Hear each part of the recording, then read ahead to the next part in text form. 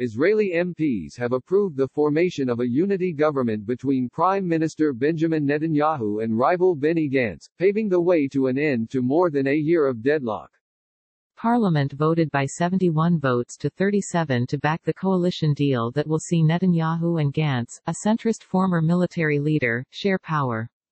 The two leaders have said they will swear in their new administration on May 13, with Netanyahu remaining leader for 18 months, before handing over to Gantz, who will be prime minister for the next 18 months.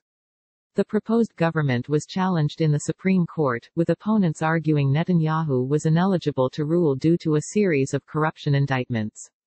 They also complained that certain provisions in the coalition deal broke the law. But the court ruled on Wednesday evening that there was no legal reason to prevent the formation of a government, led by Netanyahu. It added that by approving the coalition it was not seeking to diminish the severity of the charges against Netanyahu, but concluded that those could be handled in his trial, which is due to begin on May 24. Israel has been without a stable government since December 2018, with the country seeing three successive elections in which Gantz's centrist Blue and White and Netanyahu's Likud were near neck and neck. During that time Netanyahu has remained in power in a caretaker capacity.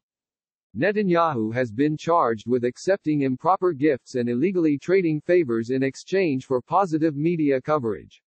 He denies wrongdoing, but if the trial goes ahead as planned, he will become the first serving Israeli leader to be tried.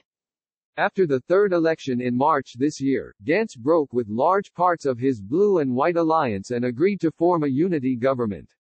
He said it was necessary to provide political stability as the country seeks to repair the economic damage wrought by a coronavirus outbreak, which has infected more than 16,000 people. Gantz's critics, including many former allies, accuse him of betraying his voters after campaigning for cleaner politics and pledging not to serve under an indicted prime minister.